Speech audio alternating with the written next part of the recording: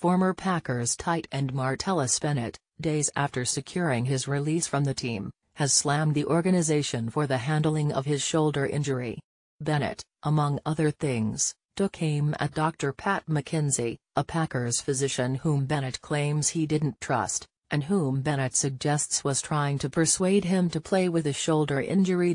Current Packers receiver Jordy Nelson has defended Dr. McKenzie with a statement posted Friday afternoon on social media. In 10 years of being with the Packers organization and having multiple injuries and surgeries, I have never once felt pressured to play in a game, Nelson said. If anything, I have had to try and convince Dr. McKenzie and the athletic trainers to allow me to practice or play in a game.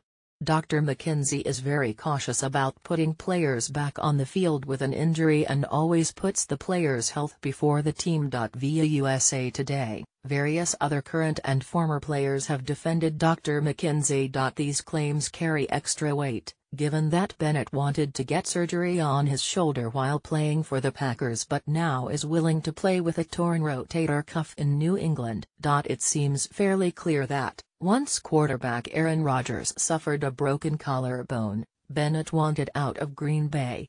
By telling the team he planned to have surgery, Bennett got his wish. Now that he's back with a contender who remains a viable Super Bowl contender, Bennett is willing to play,